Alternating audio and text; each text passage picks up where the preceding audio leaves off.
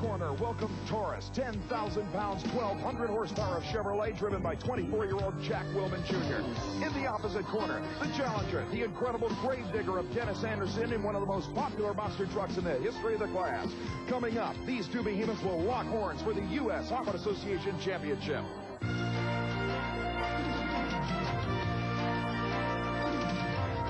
ESPN, the world leader in motorsports coverage, presents Speed World. Welcome, ladies and gentlemen, to the Kingdome in Seattle, Washington. I'm Brett Kepner, and we've assembled, along with a dozen of the nation's greatest monster trucks and over 40,000 fans, one of the greatest single showdowns in monster truck racing history. Plus, legendary stunt driver Brian Carson attains a speed of 65 miles per hour in his attempt to jump through a pyramid of cars. Welcome to the 1991 Monster Truck Challenge Series.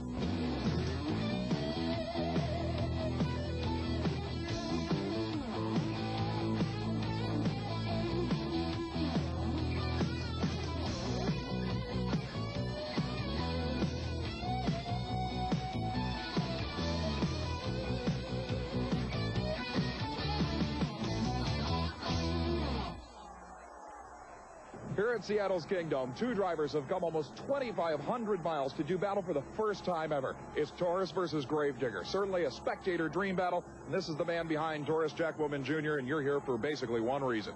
Yeah, I've never had a chance to get at Dennis Anderson's Gravedigger, and I'm looking real forward to kicking some butt here at Seattle Kingdome, and it'll be a real exciting evening.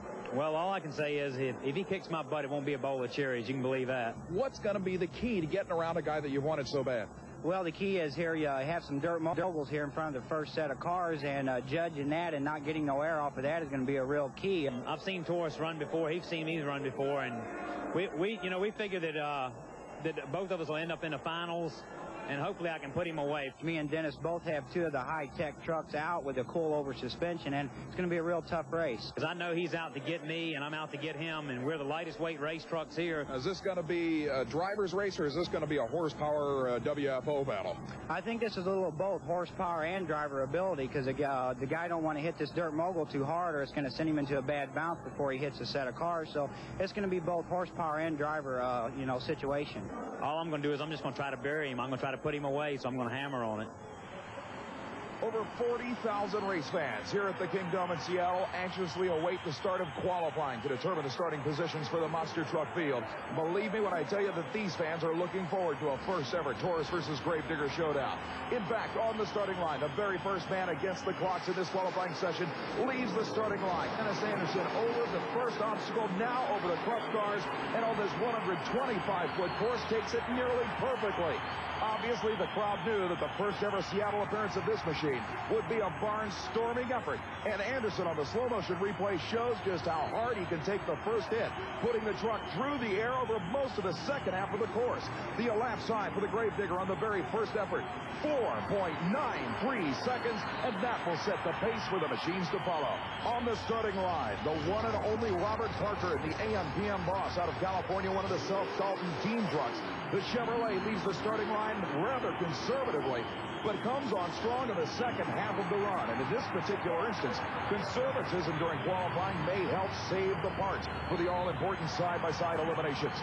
On the very first hit on the crushed cars, Parker puts the big Chevrolet way in the air and lands the AM/PM boss slightly sideways to record an elapsed time of 6.49 seconds. The crowd anxiously greets the incredible 1947 Peterbilt of the one and only Mike Welsh of Bellingham, Washington. A one-of-a-kind body style and an incredibly heavy machine that is still backed by the fans all over this part of the country. Welsh, again, using a little bit of conservatism to get across the cars and at least secure himself a spot in the field. But believe me when I tell you that driving this machine at almost 18,000 pounds is a job. It is a chore. The elapsed time on the incredible Super Pete, 8.06 seconds. And that'll place him in the field right now with Dennis Anderson currently leading qualifying. But remember, we still have some of the biggest and best to go, including Taurus and Brian Carson coming up. Welcome back to the Kingdome in Seattle, Washington, as we continue action at the USHRA Association's premier championship event in the Northwest. We continue monster truck qualifying. The incredible Samson 1 out of the state of Alabama readies itself for a qualifying attempt.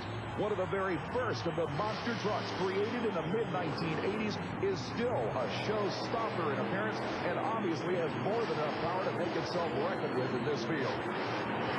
The Samson machine comes down hard after a rather rough ride over the cars. The elapsed time, 7.63 seconds for the beautiful Chevrolet from the southeast. In the meantime, pulling up to the starting line area may well be one of the most unusual entries here at Seattle. A 1942 Dodge military truck driven by Terry Woodcock called Unnamed and Untamed. Woodcock, in his first U.S. Open Association National Championship event of the season, appears to have a few problems, but now gets back into the throttle. But a tremendous amount of smoke on the landing indicates the early model Dodge may have serious drivetrain problems. Literally a mushroom cloud of engine damage smoke as Woodcock takes the turn. Watching the slow motion replay underneath the front two tires. The truck lands, then the engine starts to come apart. You're looking at a $30,000 cloud of death smoke on that one. The elapsed time for Woodcock, 6.07 seconds, will get him in the field. But obviously, Woodcock is more concerned about returning for eliminations than anything else. But meanwhile, back on the starting line, the challenger approaches. Jack Willman Jr. out of Granite City, Illinois, in the incredible Taurus Chevrolet has his sights set on the Gravedigger. He must run quicker than 4.93 seconds to gain the #1 qualifying spot in this battle. Willman leaves the line with a slight hesitation. Now flat puts it through the air. A wild sideways landing. And Willman may well have threatened the North Carolinian in the Gravedigger for the pole. On the replay, watch the incredible air that Willman gets sailing across the floor of the Kingdome. The elapsed time, 5.07 seconds, will not be enough to knock Gravedigger out of the #1 spot. But it will set up each driver on either side of the elimination ladder and present a possible Taurus versus Gravedigger confrontation. Unbelievable job by both drivers. And as you can see, Gravedigger and Dennis Anderson leads qualifying at 4.93 seconds. Willman #2 at 5.07 seconds. When we return, it will be the first round of actual side-by-side monster truck racing here at the Kingdome, plus one of the greatest stuntmen ever, the legendary Brian Carson. Don't go away.